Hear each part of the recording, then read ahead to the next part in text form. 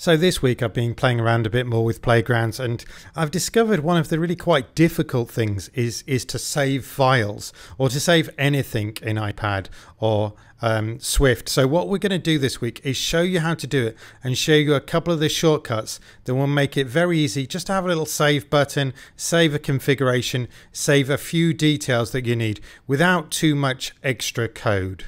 I'm going to do this by making a little Notepad app, and so I'm just starting by getting the Swift UI up, and don't forget you put functions above the actual structure, otherwise you're going to end up in a bit of trouble.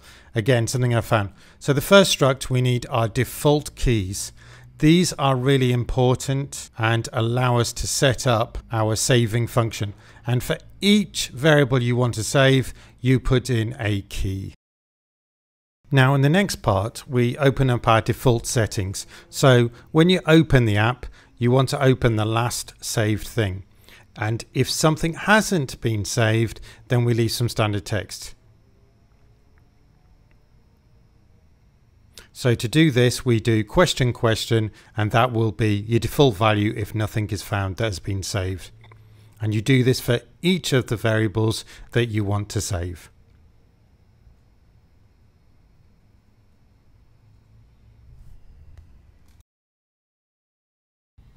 The variables below are ones that we're not going to save, we're just going to do it. The first one gives us a nice little color, and the second one is a counter max, and those will be used as the programs run. So this bit's very important because it restores the last saved version.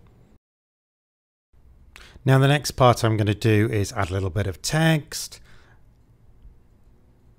I'm going to add the actual text editor itself, which is actually only like one line of code with a nice little border, bit of padding, and on change to actually count the number of characters so that this is a useful program.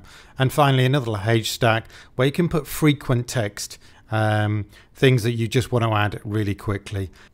There is a copy of the entire code in the description, but really I want to focus on saving today.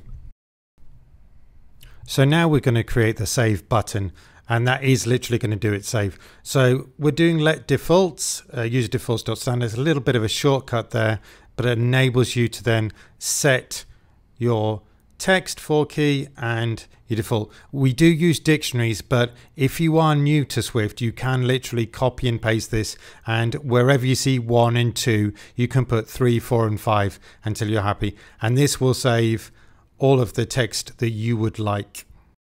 Let's have a look in a little bit more detail about the key parts that are doing the saving. So this first part just sets up our default keys and actually using them with a simple static.